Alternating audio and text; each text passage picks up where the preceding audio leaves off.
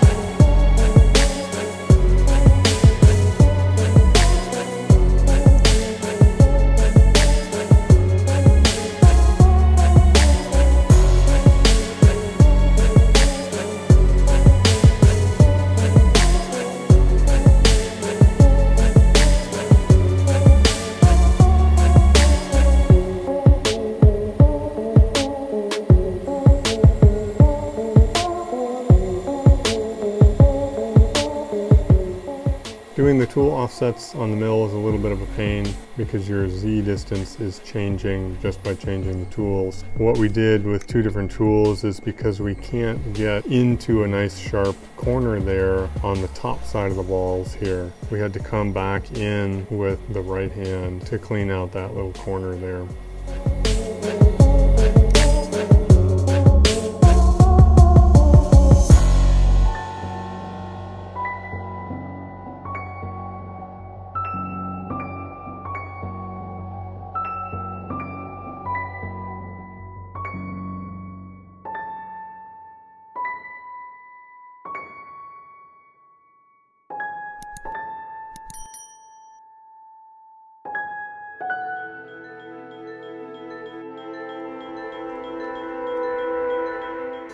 This is our own design based off of an old vintage handle that we had in the hardware bin. I think this is off of a Hardinge lathe.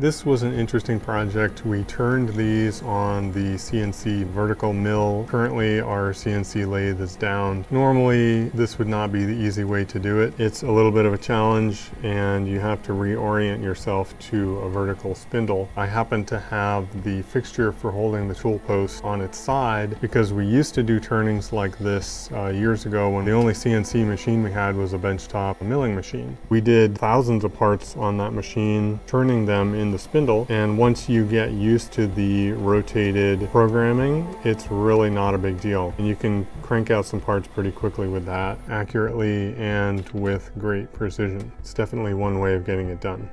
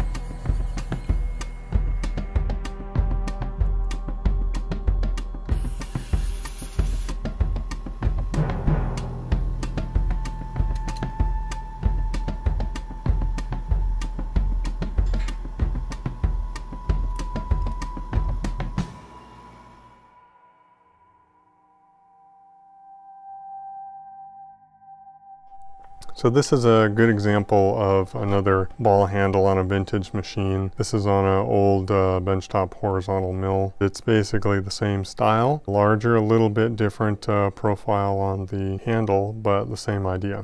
They do have some purpose behind them besides the just aesthetic look to them. The way this is set up is basically, it's an attempt to balance the handle. So you have a lot of mass here in this ball over here, which is designed to make up for the extra mass of the handle on the other side. And they tapered the main shaft here to do the same thing. It's biased towards the large ball side to counterweight the handle. And what that does, it makes it a little bit easier to turn it. It makes the machine a little bit more accurate, because you're not going to have flopping of weight going on with the handle while you're feeding the table across. It's both aesthetic and for the precision that you're trying to get out of the machine.